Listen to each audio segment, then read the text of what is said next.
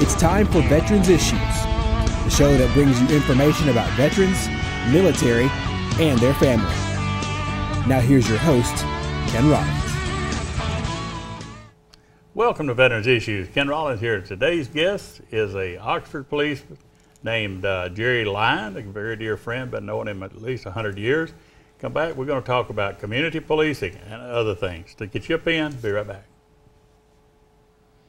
Welcome back to Veterans Issues. Ken Rollins here. Today's guest is Jerry Lyon. He's with the Oxford Police Department. He does a special program there that I've been watching for quite a while. It's called Community Policing. And we're going to talk about that today, amongst other things. Welcome to the show, Jerry Lyon. Thank you, sir. Thank you for having me. Good to see you.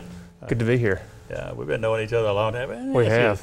How long have you been on the Oxford Police Department? I've been here for just over 2 years now. 2 years. 2 years. And before that, you was with 911. That's where I knew you. I was way back in '98. Oh, Lord. I started at 911. I was 18 years old. Wow. I didn't know that. Sure was. Yeah, but we had a good, there's some good friends out there, good folks that do great work. We could spend a whole day today talking about the calls and stuff you responded to. Absolutely. A lot of people think when they dial 911 that they automatically, a bunch of people there at 911 got ambulances and fire trucks and policemen is on their way. Would think that we would come straight out from answering the phone call. Yeah, so when are you going to get here? Well, I'm not coming, ma'am, but I guess you're not going to go. But it's quite a deal. Everybody needs to go back and just watch the monitors for a little while in the life of a 911 person. But anyhow, we're going to talk today about, you said a couple of years at Oxford, and you do community policing.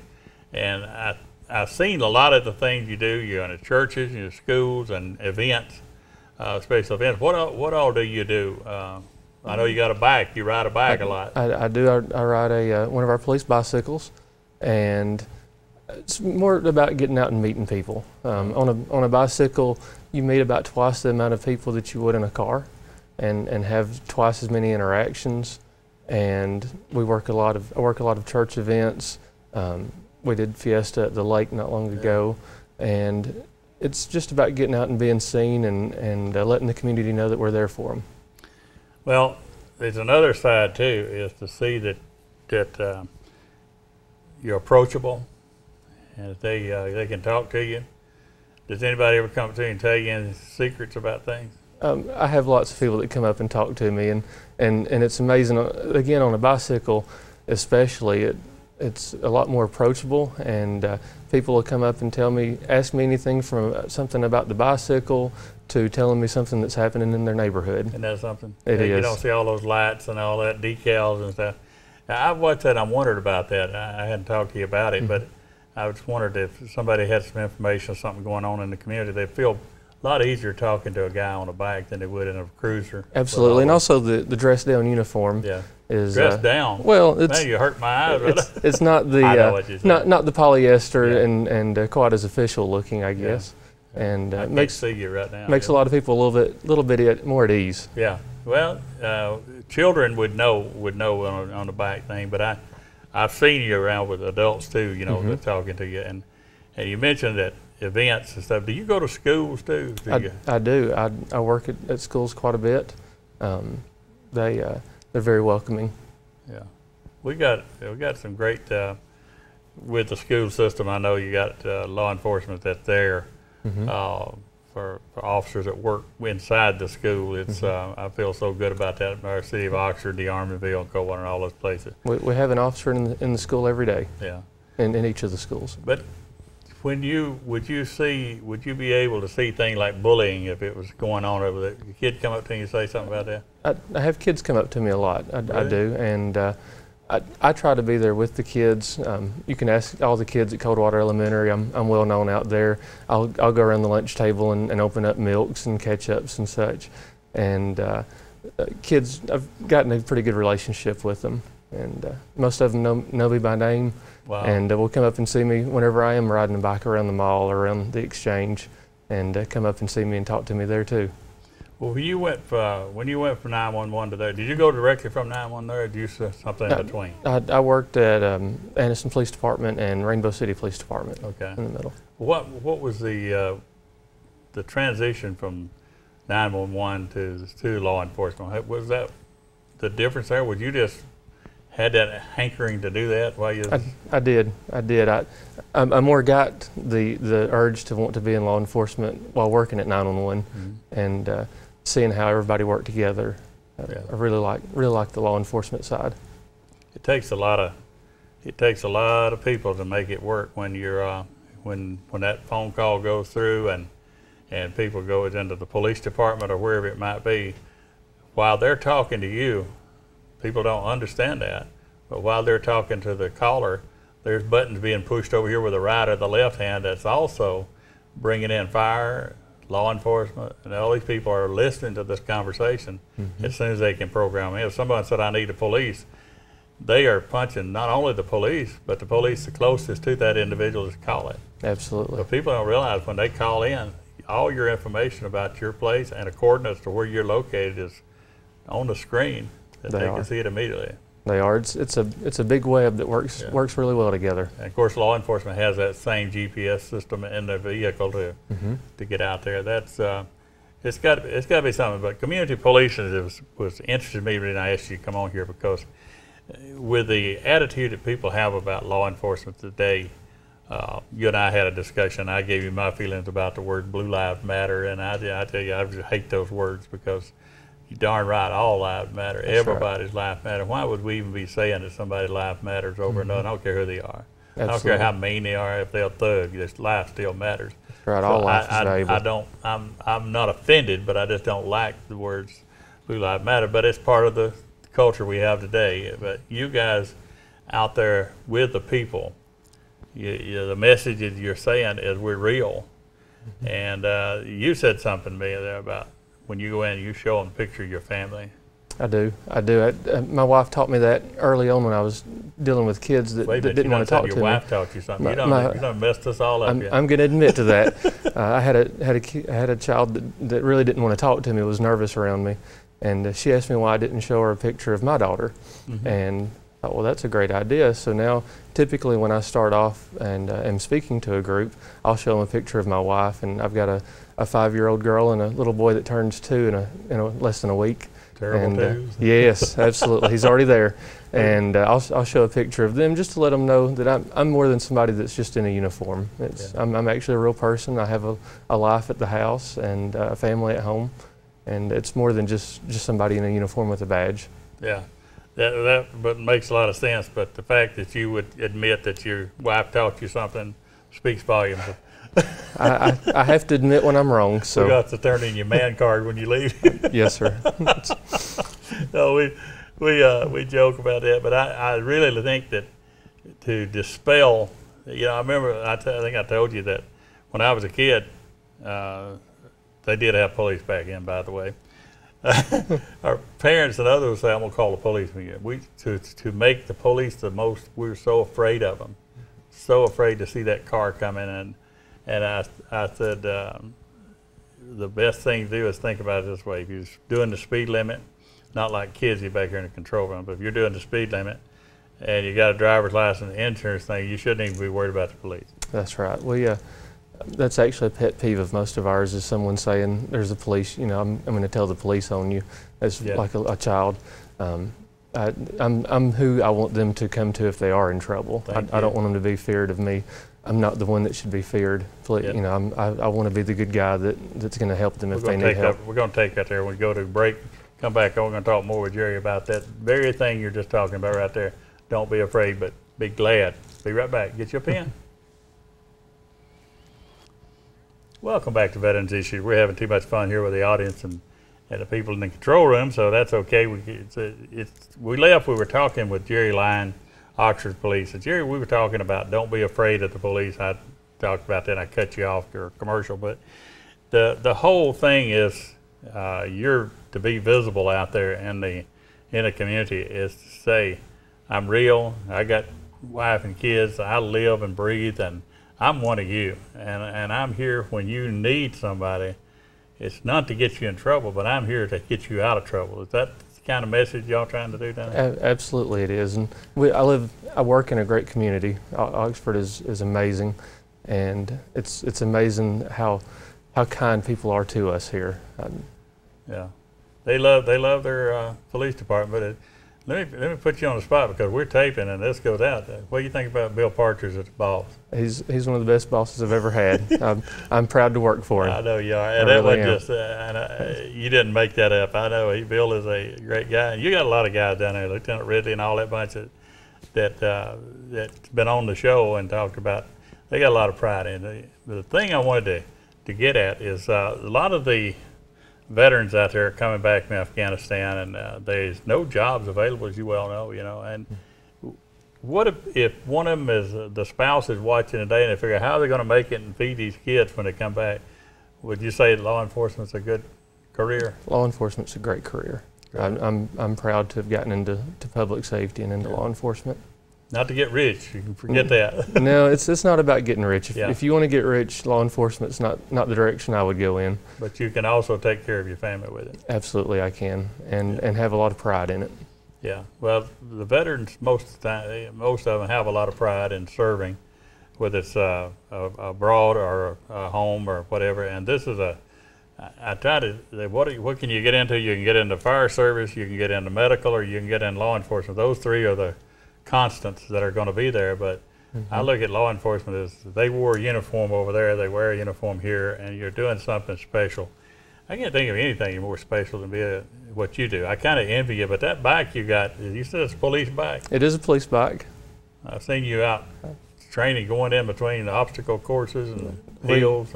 I went through a 40-hour class from the International Police Mountain Bike Association, and actually after going through the class, decided I wanted to do more and practiced and trained a lot. And have just come back and I'm now an instructor for the International Police Mountain Bike Association. I'm one of two in the state for police and security cyclists, and the only one in the state for EMS and fire cyclists. Well, there's a fellow sitting there in that high chair, recliner. I said a high chair. Sitting in the recliner, and there's some folks here in the audience want to know, what can you learn in a bike course that you're going to use out here? What? Well, and a lot of people think, I've ridden a bike since I was a kid. What more do I need to know? If you think about the places that I put a bicycle while I'm at work, either weaving through cars or a situation I was thinking of earlier from Oxford Fest, thousands of people around in a very small area. I was riding a bicycle slower than most people were walking, having to stop, when people would see something on the side, and doing those slow speed drills. That's really what you're learning in the bike classes. There's also some different tactics if you were to come across an unruly crowd that you could employ using the bicycles. So you got a carrier on the back of your cruiser or something to carry it on, or you? I do. There's a carrier on the back of the patrol car, and I'll carry it around to wherever. It may be the Exchange, it may be the mall, Oxford Lake, Choccolocco Park. Or just a neighborhood, and just ride through a neighborhood and see who all's out and who all I can talk to. Some of the pictures I saw, I ain't talking to you, it was on your time at home and the cul-de-sac or whatever. You had your things that you were climbing over and stuff like that. Part of the instructor school, I had to climb stairs, and Right. I'm not used to going upstairs on a bicycle, so I put in a lot of practice doing that, and fell a few times as well. I'll admit to that. Yeah. And I tell you, another part of police cycling is it gets your officers in better physical condition. And Like me. this past Sunday, I actually completed the Cheehaw Challenge, the 100 mile, yeah. and I'm very proud. That's one of the accomplishments I wanted to do this year. So 11 hours, or what your time was? just under 10. Under Just 10 under hours. 10. What is a good time? I finished, so that was a good time. I see you guys Sunday when I go to church. I see some of them going this way, and then I see some of them coming back this way. I think, Lord, I got this cruise control and I got air conditioning. It was hot out there, buddy. It was long and grueling, but it was a great accomplishment for me. I was on Highway 9, by the way. You know about that? We had lots of people that flew by us on Highway 9. I didn't. No, I was doing the speed limit. It is 75 in there, ain't it? Well, that goes back to the image that we're looking at too. Is the nationwide, the image of law enforcement is at the bottom. We just built the law enforcement memorial. Thank God your Chief Partridge designed that tag. That law enforcement Absolutely. tag has been a godsend. It was able to build that whole memorial just from those funds. And It is. y'all got to be a, proud of him. It's a good-looking tag, and for a great cause, Yeah. and I really am. I'm proud to work there, and proud he's my boss. Yeah, he's a good. I think he's out of town today as we're doing this show, but he stays out there. He stayed on the top of and thinks out of the box. And you mentioned that too. This is out of the box. But you can look in your major cities, New York, Chicago. You see law enforcement on bikes, a lot. Mm-hmm. But it's out of necessity. It's not out there as what you're doing is not out of necessity. You're doing it because you want to expand the police from the cruiser to the people. They're not going to walk up to the car with all them radios in there. And that's just it. Long ago, police did use bicycles, and that's when they used more foot patrol. And then when you had cars and radio, it took you away from the people. You could answer more calls and you could go further, but you weren't as close to your community. And now tables are starting to turn, and police are starting to use bicycles more often. Yeah, well, they back in the day, they used mules. I can remember all that, and it was. Can you hear a phone ringing in the background? That's one of the things I always take a lot of pride in here. Is I always turn my phone in the off position. But today I'm getting to hear that music in the background over there. Whoever's trying to call me, I'm busy, folks.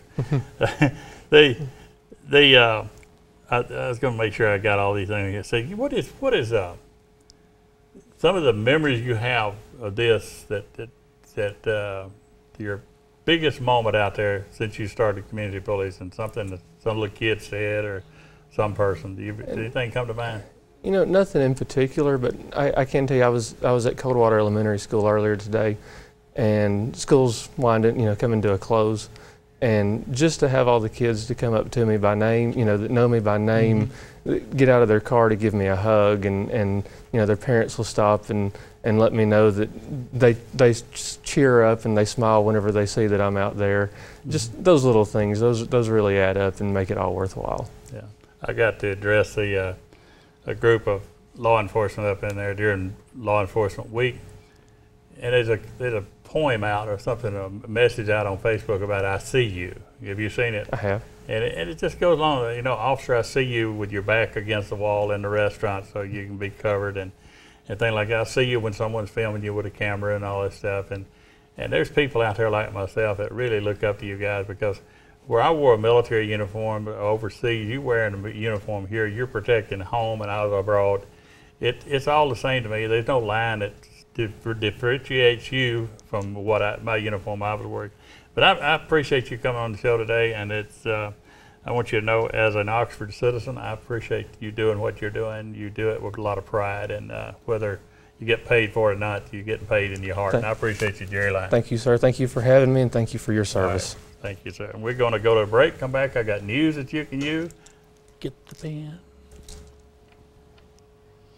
Welcome back to Veterans Issues. I hope you got your pen. And Kizzy in the control room says she's got her crayon, so we're ready to go with some news that you can use. I got to tell you that the Women's Clinic and the new parking deck is open at the Birmingham VA, and it's on 2415 7th Avenue South. 2415 7th Avenue South. Put that in your GPS so you'll know where it is. Yeah, every week somebody called me. I'm on the road. What is that address? So if you'll do that now, go out to your car after the show's over and program that in your GPS, and you'll be good to go the next time. We were very excited this last week to unveil the Alabama Law Enforcement Memorial that we've been talking about for years on here. It's been 20 plus years for me, but we finally got to pull the cover off of it, and it's located in Anniston at 17th and Quintard. If you're in the area, I know that we go out all over the state. You folks over in Birmingham, you need to come down I-20 and see this. And you folks that's over there watching us in Switzerland, when you get a chance to come back in America, you might want to come down to Anniston to look at this memorial. And I say that because we do have viewers over in Switzerland, and I know that you, Shania Twain, that's stalking me. But anyhow, we do have a lot of viewers that see us on YouTube, and we appreciate you every week. The law enforcement tag that we talk about on here, that is the revenue that we got from that tag was what we built that law enforcement memorial with. And we're going to be looking at the Firefighters Memorial, Iraq, Afghanistan memorials in the future. So keep purchasing that law enforcement tag. It goes with your car. I don't care what color it is. It's a beautiful tag, and it says that's it right there, folks. Look at that shield and that rose. that is the symbol for the fallen law enforcement memorial. And so when you display that on your vehicle, you're making a statement. You're telling folks that follow you that you really do appreciate those who died in the line of duty. I want to remember the Kia store here in Anniston and in Gadsden. The owner, Don Hobson, who is a Special Forces guy, and he gives discounts to veterans and to the first responders, like Jerry Lyons and those here. So keep in mind the Kia store here in Anniston when you get ready to purchase a car. I reported that Representative K.L. Brown voted against the veterans for the prison reform, but after a discussion with K.L., I found out why he gave that vote, and it was because he was deceived by the guy that was trying to talk to the others. He works for the governor, and he was walking the floor giving out false information to the representatives, and that's how some of them voted for the prison bill. So I'm going to give him a pass. K.L. Brown's a good guy, and he didn't vote for that to put prisoners before veterans. So, because he thought everything was cool, and he was told so by a representative of the governor, which was, I really feel bad that we got that kind of thing going on in Montgomery, but it shouldn't surprise anybody. Let's see, now we got something, the veterans that have the word veteran on your driver's license.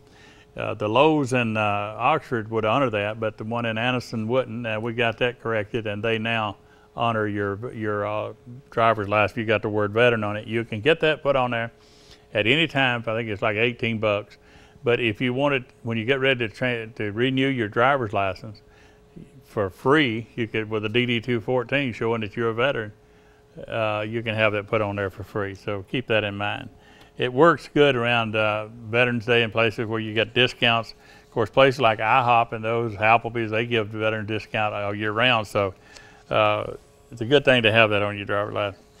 Okay, we did keep telling we run out of time in the back up there. So I just want to, I want to thank Jerry for coming on here and doing the show today, Jerry Lyons, and he's of a different breed of law enforcement. If you need Jerry to come out and visit with your people, just give him a call down at the Oxford Police Department and tell him you want a community police officer down there, and ask for Jerry Lyons. You'll be proud you did. This week's salute goes out to all of those who have purchased that law enforcement tag, and although they're going to purchase it. We'll see you right here on next week on Veterans Issues.